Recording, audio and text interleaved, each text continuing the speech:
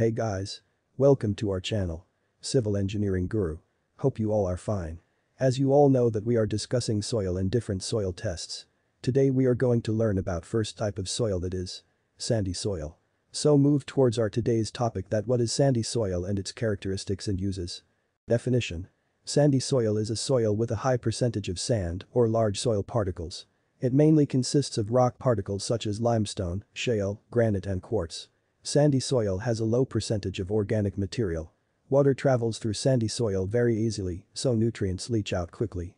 Characteristics. Sandy soils, those with 85% to 90% sand-sized particles, can be difficult to manage. They don't hold water well and they are not very fertile. Excessively sandy soils are characteristically gritty to the touch. Their large pores make it just as easy for water to run out as in. Nutrients also easily slip in and out of sandy soils. On the plus side, these soils are not prone to erosion by water since the water goes right through them. But they can be easily eroded by wind depending on their location and prevailing winds. Sandy soils are easy to cultivate. They don't get too wet and they don't get sticky like heavy clay soils. They can be worked right after rain without difficulty and they can be worked when they are dry. Uses. Sandy soil is useful for mixing in for increasing drainage in clay beds or by itself when needing high drainage substrates.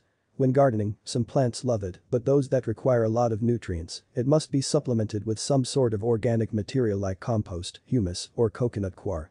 Interestingly enough, compost doesn't necessarily add very much in the way of nutrients on its own. It helps the soil retain nutrients from other fertilizers like guano, manure, etc. Humus and coir have no real nutrient content at all. How to manage sandy soil. Because sandy soil doesn't hold on to either water or mineral nutrients very well, it's important to apply them frequently. Check the soil often and water as soon as it is just barely moist. It can go from moist to very dry quickly, so be alert. Farmers call this type of soil droughty. Sandy soil absorbs water quickly, so runoff is seldom a problem. Because it drains so quickly, letting ample air into the soil, overwatering is seldom a problem either. But here's a caveat. A few sandy soils have just the right mixture of silt-sized particles to have very low porosity. The silt plugs up the pores between sand particles, so water doesn't enter it quickly and it has drainage problems. This soil is extremely dense, but, because it doesn't contain clay, has no structure to speak of. Handle it as you would any other sandy soil, by adding organic matter. In a short time, the organic matter will open the soil and improve drainage. In the meantime, apply water slowly to avoid puddling. Soluble fertilizers wash out of sandy soil quickly, so it's important to use slow-release fertilizers. Look for fertilizers with large percentages, more than 50% of the nitrogen, of water-insoluble nitrogen. Nitrogen in water-insoluble forms must be acted on by soil bacteria before it is available to plants. This takes a while, so the nutrients are released over a period of weeks instead of all at once. Some plants have evolved on sandy soils and are able to cope with dry periods without being harmed.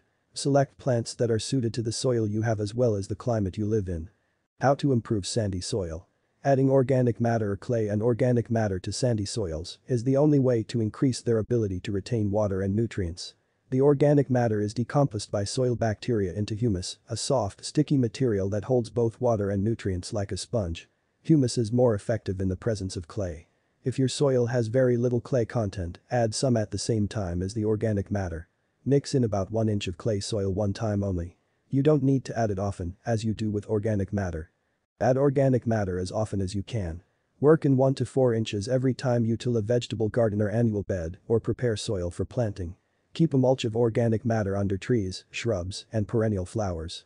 Earthworms and insects will work it into the soil for you. Compost, peat moss, well-rotted manure, or other easily available organic matter are good choices for working into sandy soils or for mulches. Mulches that decompose slowly, like bark chunks, will help somewhat, but their action is slow. Rapidly decomposing mulches like compost and manure are more effective at improving the soil. If you guys find our video informative, then like, comment and share our video. And subscribe our channel. Civil Engineering Guru.